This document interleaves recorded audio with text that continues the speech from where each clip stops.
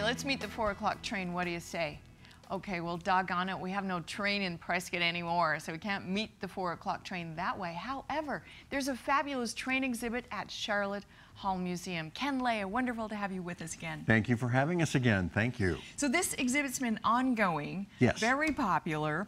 What's in the exhibit? Well, it has a 100+ years of history about the train travel, as well as trains being part of Prescott.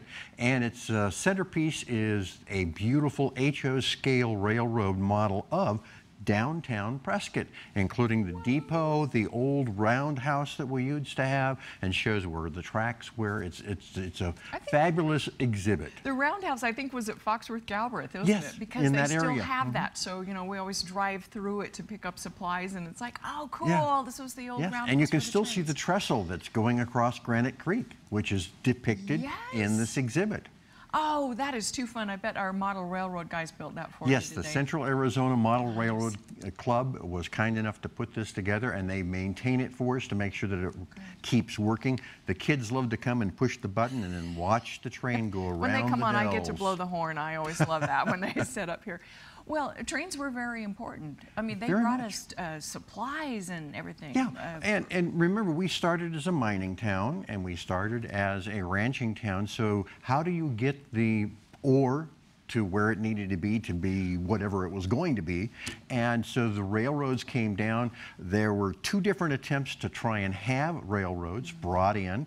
We tried to catch the line that was going transcontinental up in the Flagstaff area. Really? And so they created a line, and it was done very quickly with bonds and all of this kind of financing, and almost impeded us becoming a state back in 1912. Okay. So there's a lot of history behind that first railroad. Bring in the train, bring us the train. And so another group came in and competed, so all of a sudden we had two competing railroad companies trying to harness the Prescott and the mountains around us and the mining operation. So it's a fascinating story that's all depicted in the exhibit at Sharlot Hall Museum. Oh, how fun, with trains and pictures and whistles and lights and all kinds of fun things like that. Well, and I knew we had it until, I believe, 1968, something, 1963. Yes, it was mid-60s that we had passenger travel, and we still had freight travel up until the 1980s. But then the tracks kind of disappeared. You can still see the remnants of the roadbed. You can still walk the Peavine Trail, which is where the train used to come in. And now this is going to be there for another, how long? About another month and a half. Okay. And we finish it up right after Christmas, and then we're going to be introducing the World War I and Arizona. And how did it react to World War I? Because 1918 is when we were in the thick of things back there. Well, right. We had just gotten statehood, I believe, in 1912. Right.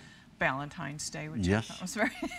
And women hadn't gotten their rights in Arizona yet. I know, all kinds of things going on. All kinds of things going on. Well, speaking of all kinds of things going on, Sharlot Hall Museum is going to build an education center.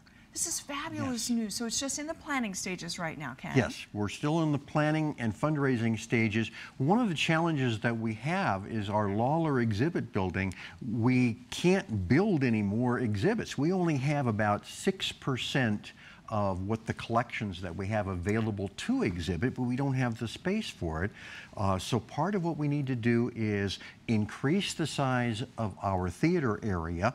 Right now it can only seat about 50 to 70 people for an event. Right. And you I've seen find it packed that out a lot. Lots of times. Yes. So part of what we want to do is create a new education center to where the downstairs would be a new auditorium that would seat between 135 and 140 visitors, and it would be a multi-purpose type of event center so that we could do plays, we can do presentations and lectures, and education, of course, is a very important part of the museum. And then upstairs we'd have classrooms and facilities for different training opportunities, because we train a lot of volunteers. We love our volunteers. To greet the public, or you know, there's the live reenactment.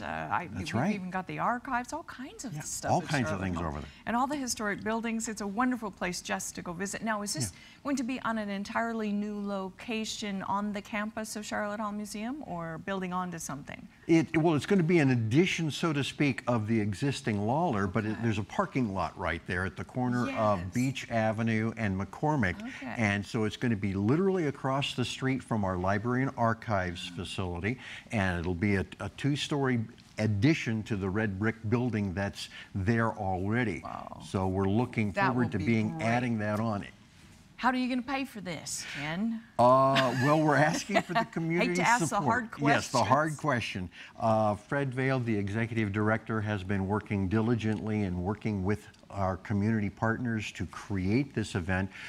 We had targeted about 12 months ago that it would cost about $2.2 million to build, and we've already been able to raise over $1.4 million of that. Incredible. Are there any matching funds, or does the state Well, the state, you know, we don't always get quite so much money for buildings from the state, so it's all coming from the community. Wow, so we need to dip into our pockets then and help in terms of ramping up our education here, because, very much. You know, I mean, Sharlot Hall herself was, you know, she came in, I think, like 1912 or something. I mean, it was, and started the museum in the late 20s, 28 or whatever. And, you know, but it was a focus to preserve the Prescott history, to preserve this area, and that continues. Yes, very much so. We just opened up the Prescott Culture, which completes one end of the entire Lawler Exhibit Center, and so now we want to continue. That brought us from the Pleistocene epoch, the 14,000 years ago, up to the introduction of the European settlers to Arizona. Now we want to bring it forward in history through the Civil War, through the Spanish-American War, to the present, and we need to have that space. And till we get the new building, it's going to be very challenging. Because our history has been continuing. Yes, history always stays alive. It does stay alive. We're always making history every minute. We just made history, Ken. Wonderful. Yes. Well, anyway, thank you for joining us again. Sharlot Hall Museum, wonderful place down there, right on Gurley Street by the plaza, sort of a block and a half away. Yep, Thanks. 2 blocks from the plaza. We'll keep an eye on all that stuff and get on over and see the trains. How fun. Sounds like a good idea. Thank you, Ken.